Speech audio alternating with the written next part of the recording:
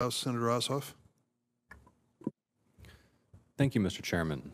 Thank you to our panelists for joining us today, to all of you for your testimony and your courage in speaking publicly and speaking before the Senate. I think it's worth just stepping back and acknowledging the tremendous stress and anxiety that so many across the country are dealing with for so many reasons,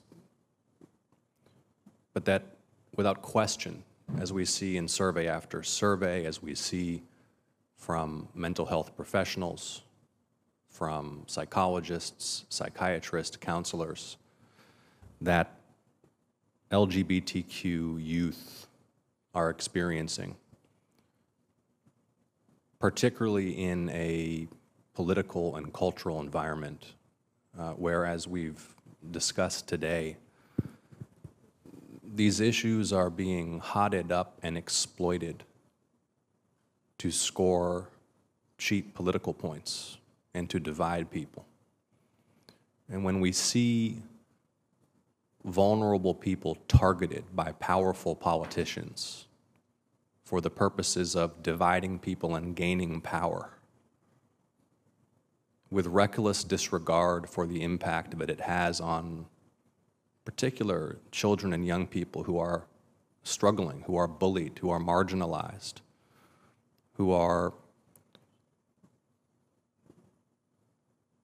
bravely grappling to reconcile themselves and how they feel about themselves with the expectations of family and society, and then a political environment is imposed upon them in which they're made the center of attention and a focus of criticism and hatred. Children. I think it's worth just stepping back and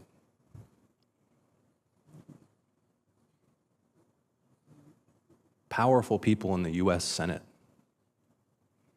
reflecting on the impact of our words, our deeds, our statements. Ms. Robinson, I have some data here from Georgia. Would like your view on it. Recent data from the Trevor Project. 72% of LGBTQ youth in Georgia experiencing serious anxiety, 59% symptoms of depression, 46%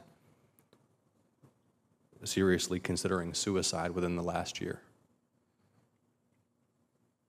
Can you comment on the impact it has on vulnerable and marginalized youth when they're made political targets in this endless partisan power struggle in the nation's capital? It's absolutely devastating. It's devastating the ways that we've put a target on the back of trans youth. And I think about the history of my movement. When the AIDS epidemic came to the forefront in the 80s, by the early 90s, you had lost a whole generation of gay men.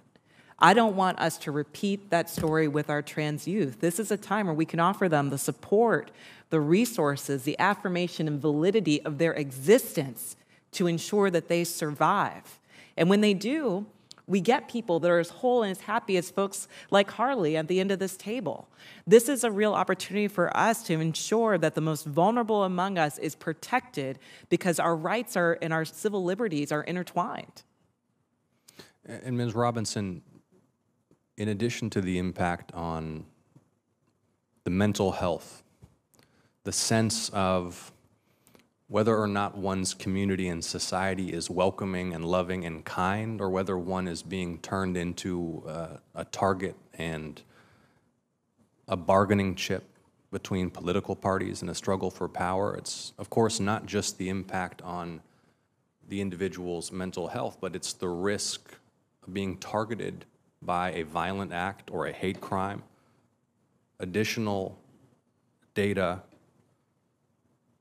nationwide, according to the FBI, nearly 1 in 5 hate crimes in 2021 were motivated by anti-LGBTQ bias. Between 2017 and 2020, DOJ data demonstrating extreme levels of violence against LGBTQ persons across the country. Again, just I'm asking you, please, to remind the Senate that what we do here has a powerful impact on people's sense of well-being and on the risk they face of violence. Can you comment on the risk of violence, please? Absolutely. I mean, I talk to people every day that are living in a space of feeling isolated and feeling fearful for their very lives. I talk to Black trans women who, again, have experienced another deadly year, and they talk about going out the house to walk their dog or go to school and being fearful that will be the day they don't get to go home again. I talk to parents of trans youth that are fleeing their state because they feel that their family and their child will not be safe and will not get to grow into an adult. This is a crisis. And the hardest part is that this is a crisis that is man-made, that the people can solve for by stopping these bad pieces of legislation and stopping the violent rhetoric that take away the humanity of trans people in the LGBTQ plus community.